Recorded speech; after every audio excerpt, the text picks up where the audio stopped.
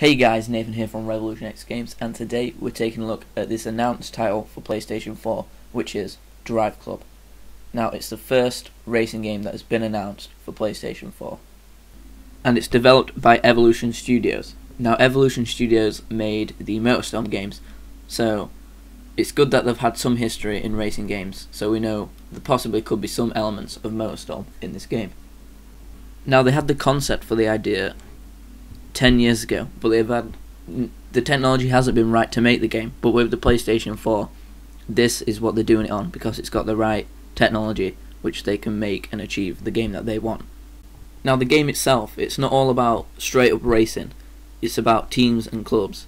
You can make your own team, or you can join a team or club, and basically you can do it with your friends, or I believe you can just join any club if you have no friends, but that's a bit sad.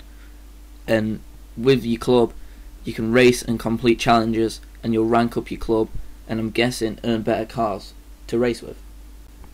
Now, the races could be a 30-second drag race, or a weekend-long competition with 100 teams and 1,000 players.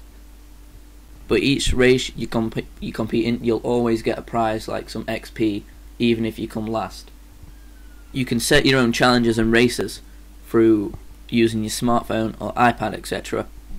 So if you was out at work or just not at home, you could set one, and by the time you get home, maybe all your friends could have done it, or thousands of people all around the world could have done your challenge that you set.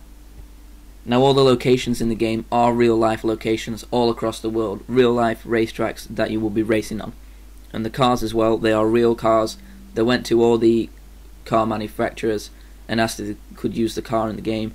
They have a lot of cars in the game, obviously, real life cars with detail. In the PlayStation 4 meeting that was very recent, they talked about all the detail that they've gone into with the cars, all the threads and weaves and the paint brushes in the car. They've done in the most detail they can, so when the light hits it, it reflects in the most natural way and looks like a real car. But that, guys, is all that was announced at the PS4 meeting. I'm sure more will be announced in the near future, and we will be doing a video on it, so don't forget to subscribe for those videos, and subscribe also for the videos that we've got coming up, which include all the other PlayStation 4 titles that have been recently announced. Thanks for watching, guys.